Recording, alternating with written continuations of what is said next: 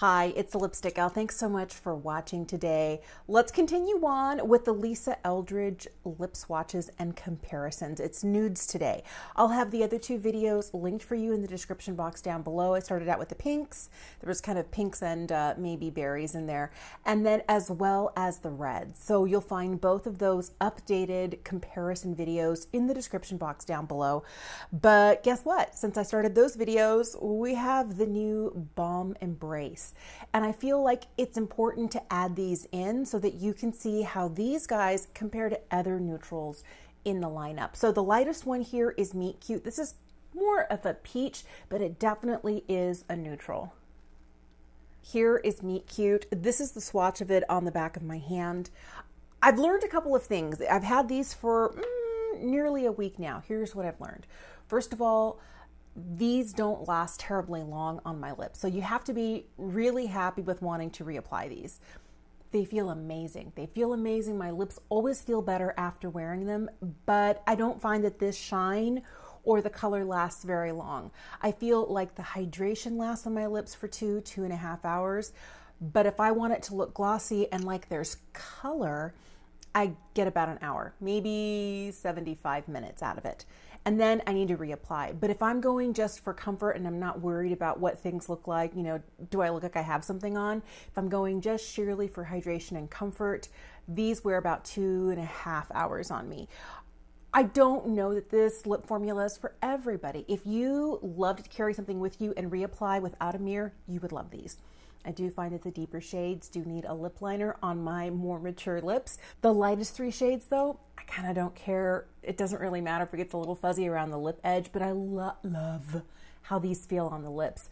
And I didn't think I was gonna like Meet Cute, but Meet Cute is so easy to wear. So this is one that I have been wearing quite a lot because it goes with a lot of things. Here's Sweet Fig. Sweet Fig is a beautiful kind of more brown, but there's a little bit of mauve to this. This is Sweet Fig.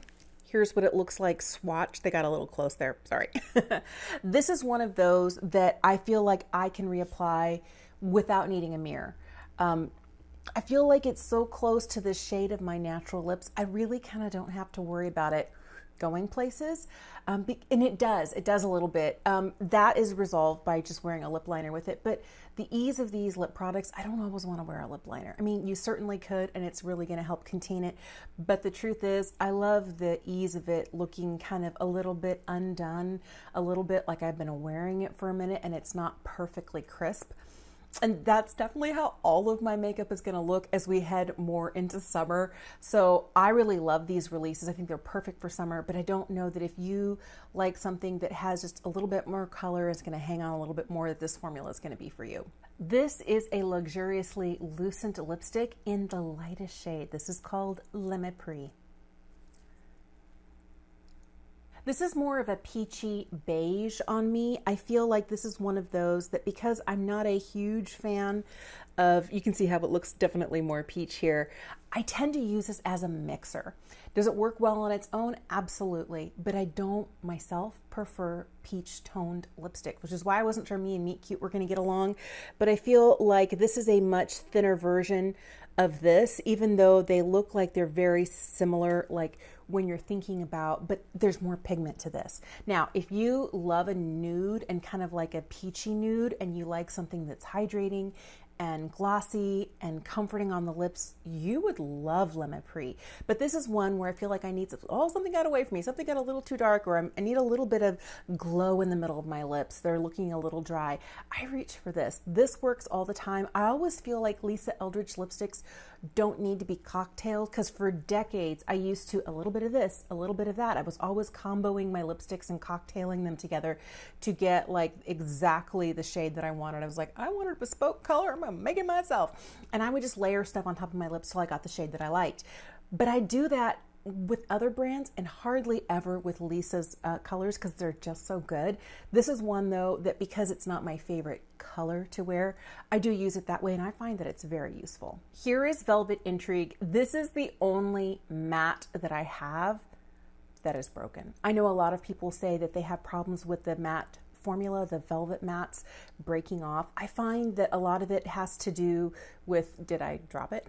This one I dropped a couple of times. I don't really press that hard. And then on top of that, instead of pressing at an angle, I try and go more straight down. That kind of helps to make sure that I'm not really abusing the bullet. But this one, she broke. We still use her. We still love her. Let's put on Velvet Intuition. I just called this the wrong name. This is Velvet Intrigue. It's actually a really lovely color. This is what it looks like compared to the rest. It does have a little bit more of that kind of peachy, but I like the depth of it. And I really love the pigmentation of the velvets. I am a little sad this one broke, but it doesn't really keep me from using it. This is not one of those that I reach for all the time. I feel like it's one of those that if I'm wearing a really dark eye or I need a little extra light in the middle and I'm wearing the velvet formula and I don't want anything glossy, I'll reach for this shade because it does help to, like if I pat a little bit in the middle, it helps to give a little bit more of that dimensional ombre, and not in a 2016 sort of ombre lip way, but just a little bit more like there's, you know, more dimension to the lips. This is a great shade.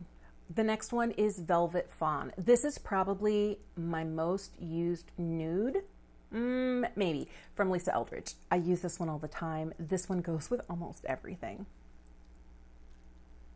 Here is Velvet Fawn. I am astounded I haven't burned through this yet. This is one of those that I reach for all the time.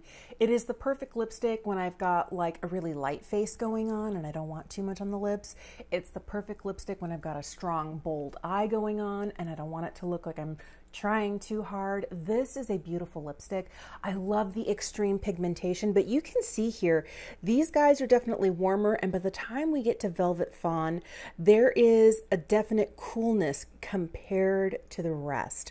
And I feel like that little extra touch of like a mauve or a pink in there really helps to make this the one, because I love a nude that leans a little bit on the pink side.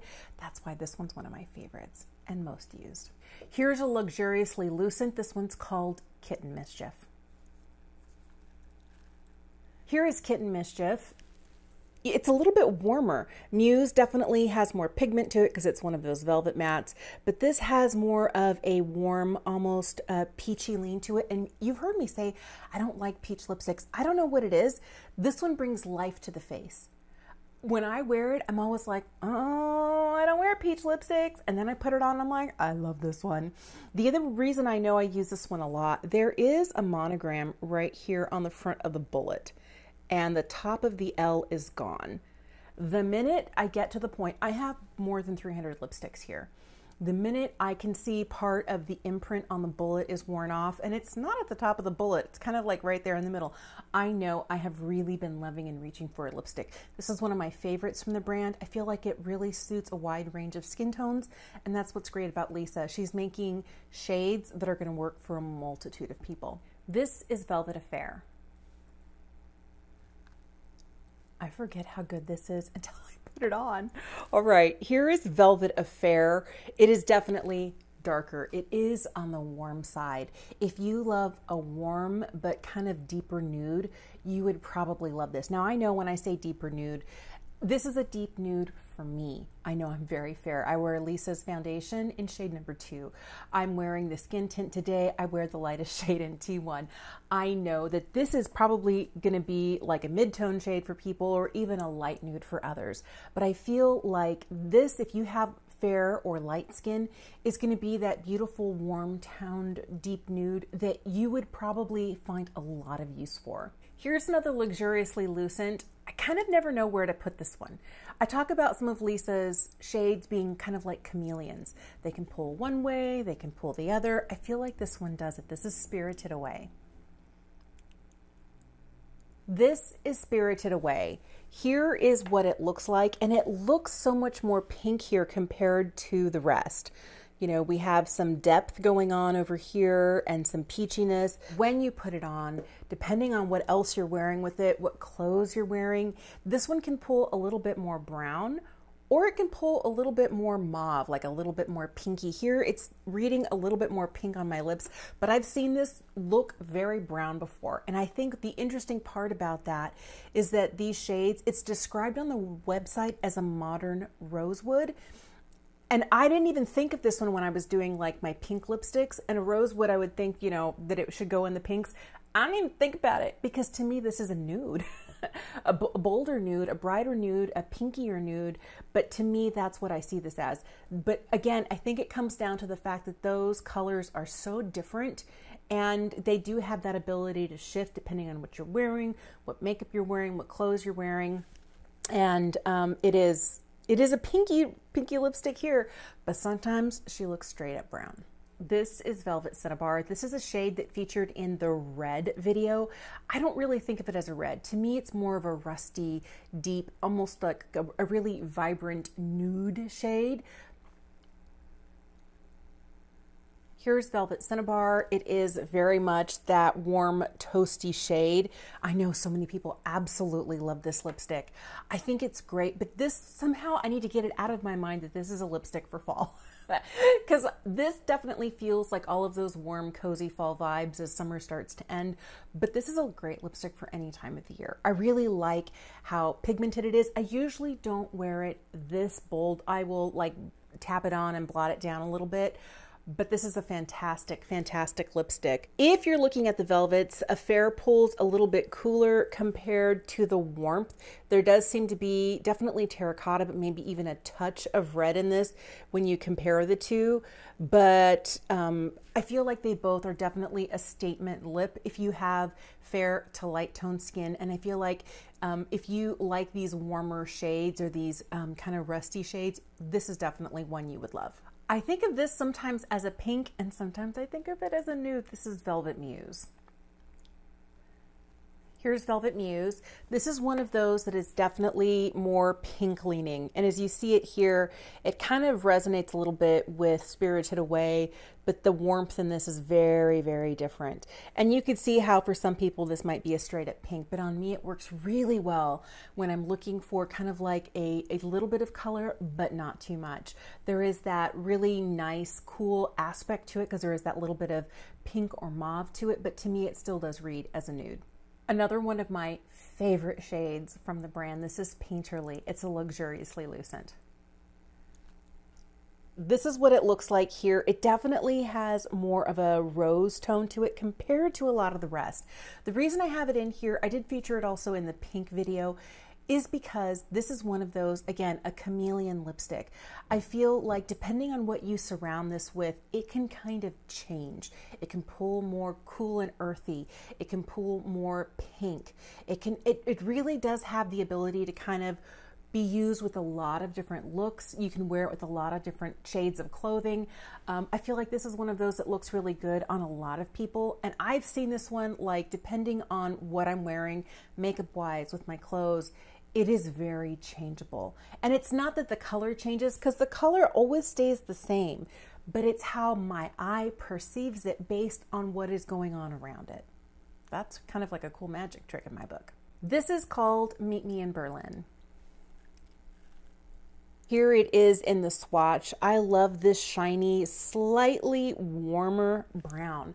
This is the lipstick that I needed in my college days. Okay, so I spent a year in Spain in the mid-90s, and this sort of lipstick would have been perfect because everything back then was very matte and very opaque and not comfortable at all. But this would have given me those cool girl vibes without looking like I was trying too hard. Because when I wore the brick reds and the kind of like the dark cool browns, it was too much. They were just too heavily saturated. I need the intensity dialed down just a little bit because it looked like a sticker on my lips. This looks so good and it complements my skin so beautifully. I love this. Another one of those that's missing the top of the imprint on the lipstick, because I love this one. Last one for today is Velvet Sorcery. Here is Velvet Sorcery. It's certainly the deepest of all of these shades here. This is one of those lipsticks. I understand when it first debuted, was it 2022? It sold out and it wasn't restocked for a while and people were clamoring for this shade. I get it. I get it. She's gorgeous. I normally, because it is a really high contrast shade and it is very dark, It can look a little vampy on me. I tend not to wear it full force like this. I tend to wear it blotted down. But on the days that I do want very much a statement lip, I love this shade. When I end up blotting Sorcery down, I end up wearing it like this. And I feel like when I do that, and it's not quite as dark as this, you can see that there's some rose tones in here. I feel like you get more of that mauve-y look, even though it is still dark, but it's not this dark. This is one of those lipsticks that I approach with caution, but I see why everybody loves it. And I think it's just because on my fair skin, this heavy, deep, really intense pigmented dark saturation can be a little overwhelming, but I love it like this. Here's where I want to know. Do you love Lisa Eldridge lipsticks? If you do, and it doesn't have to be a nude, what's your favorite shade? Or your favorite formula? Because there's several. Or if you are a nude lover, do you tend to wear ones that are kind of a pinky nude, a peachy nude, maybe more of a beigey, creamy nude? Or do you look for ones that are kind of like straight up brown? And I guess there's cool browns, there's warm browns, but I'm curious, what are you looking for when you think of a nude lipstick? Let me know in the comment section down below. I will link those other two videos for you, as well as the recent Lisa Eldridge Balm Embrace video in the description box down below if you want to see those comparisons. I hope you have a fantastic day. Keep reaching for those nude lipsticks, and I'll see you again soon.